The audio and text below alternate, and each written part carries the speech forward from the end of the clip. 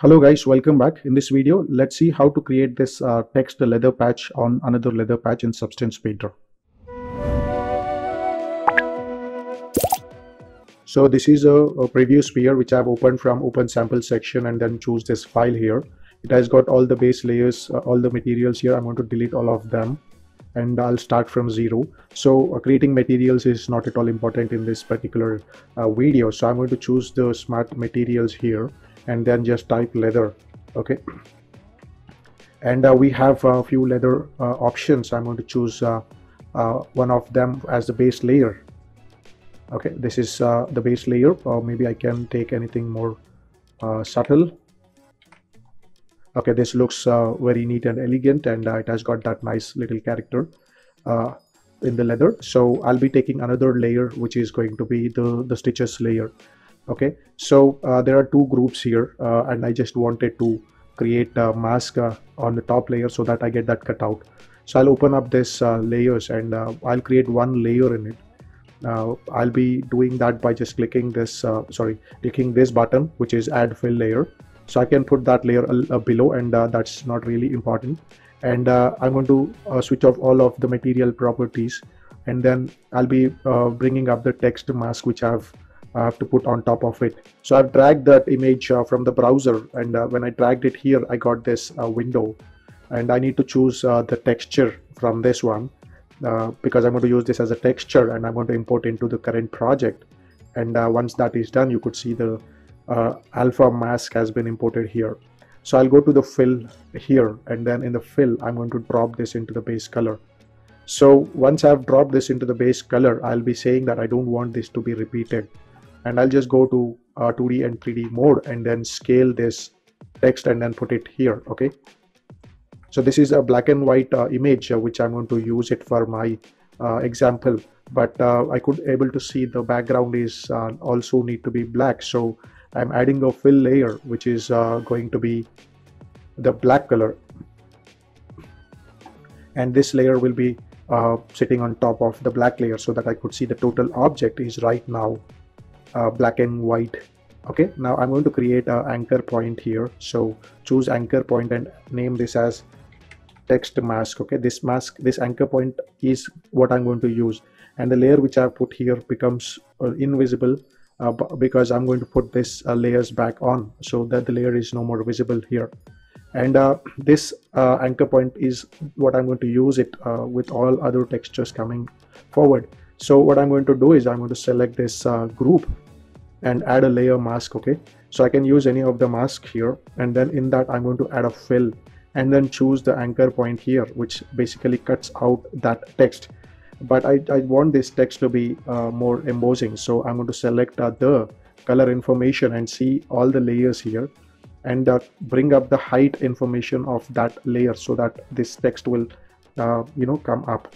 Now this looks okay at this point of time. Now the point is how is that I'm going to add that stitches and more details what we have on top of it. So firstly, I want to create that nice pull in the center. For that, I'm going to create a new solid layer, and I need to do that on top of this. Okay, so I'm going to take a new fill layer which is sitting on the top, and I'm not going to use any of this material properties except the height. And I'm going to bring that height down. Let me put that way, and then that actually brings up the whole information going in the negative side.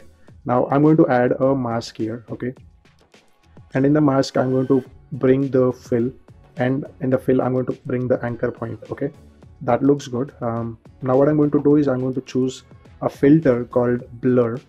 Okay, and you should be able to see that is sort of blurring out, but I need to I could see the text is going nicely inside, but I don't want this to happen on the outside of the text.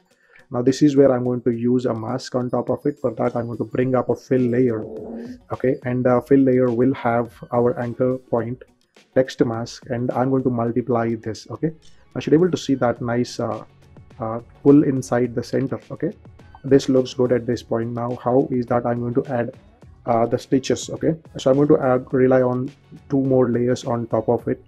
So firstly, I want to create a new solid layer. Okay, and I don't want to touch any attributes like let me just put color intact and then see how this is going to work. So I'm going to add a mask here. So I've got a mask here. Now I'm going to take different fill layers. So first fill layer is going to be our anchor point. So I'm going to use this anchor point a lot. Now what I'm going to do is I'm going to add a generator called auto stitcher. Now auto stitcher is working for the overall body based on the option called UV mask. I can choose for the curvature or I can choose for custom input. Okay, but when I take the custom input, the problem is I need to pick that custom input here. So I'm going to click on the custom input and then choose the anchor point and then choose the text here. Now you should be able to see the stitches are coming over the text here. Okay, now what I'm going to do is I'm going to change the path position so that I get the stitches around the text like that, and then I'm going to control the width of the stitches, and then I'm going to control the length of the stitches here like that. So I've got the stitches here, but the problem is how is that I'm going to remove stitches which is on top of this, and it's again simple. If I just check the alpha, this is what I have got. So I'm going to take another fill layer and then choose our anchor point and then just multiply that and you get it correct. Now you should be able to see the stitches are rightly placed here, but make sure that your height is basically a normal one so that you could get it correct. And also you can go to the height map and increase the stitching bump value higher so that it generally pops out. Now I'm going to select this layer and I'm going to duplicate this layer. Okay, so duplicate the layer. I've got two sets of layers and I'm going to select this layer and then remove the color option, and then negative bump value has to be added. Now this looks good. Now what I'm going to do is I'm going to add a filter here, and this filter will generally blur out things, and then that gives slight pull where we have the stitches so that it looks like it's pulled because of the stitches there. To add more icing on the cake, you can generally add that slight folds. I'm going to do that. So what I'm going to do here is I'm going to add a new fill layer on top of it. Let me see the alpha of it. You should be able to see that detail. What I'm going to do is I'm going to select this fill layer and add a procedural texture, something like this. Okay, and then I'm going to repeat it so that I get a lot of lines there. Okay, and I can explore the contrast and other attributes and then choose this one to multiply. Then you get this details. Now but one thing I should do here is I need to make it look more prominent, so I'm going to add a levels section and then increase that more prominent, and then you get this details, and then when I apply you get that nice folds, variations in the text.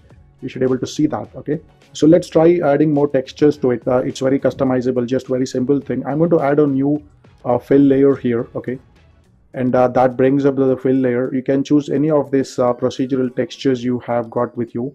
So I'm just dropping that into my base color like that, and then you get that texture. Let me repeat this to 5 and see how you got this placement. The stitches are lost because of the auto stitcher tool. Okay, so that is actually working on some thickness, but I could see a very beautiful pattern achieved, which is basically suitable for a lot of apparels and all.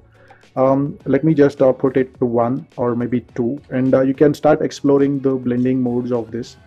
Let me choose the normal, and then there's a you can put as many as layers you want here. Okay, and they work accordingly. Just drop it there. Okay, so you have endless possibilities here, and see how you can use it on your assets.